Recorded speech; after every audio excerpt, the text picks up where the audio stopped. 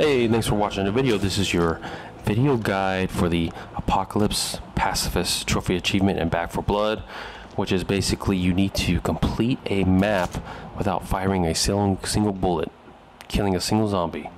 You know, no secondaries, no primaries. I found the best thing to do this on is the very first mission on recruit difficulty, and obviously no teammates. I believe if your teammates shoot, you will lose. Human teammates, that is. So you can do it a game full of bots, they'll kind of do their thing. One of the more important things you need to do is probably grab a firecracker, because that doesn't kill the zombies, it doesn't hurt the zombies, but it does attract them in case you do get, you know, cornered or something.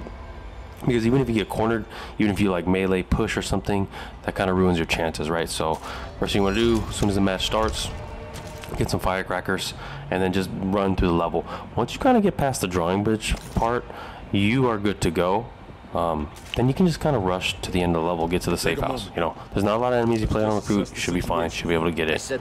You know, one of the things, if you do get a match with their human players, see if they're down, talk to them, see if they're, you know, going to join you. If not, just quit, start a new match. It's easy to probably find a new game on recruit where there are no human players.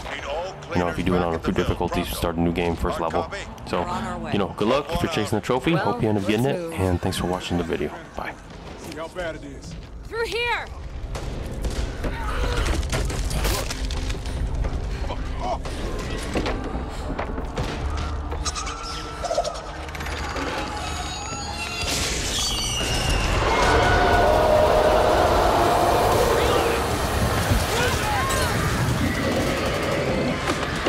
Propane tank.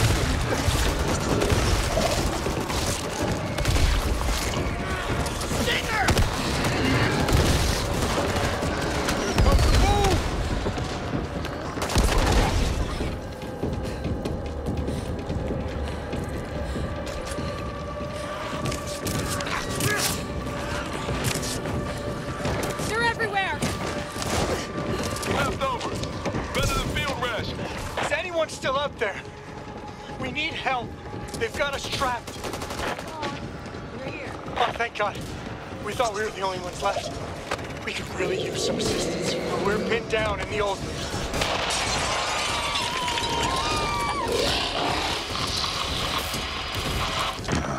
Fuck. Stick to the center and you'll be fine.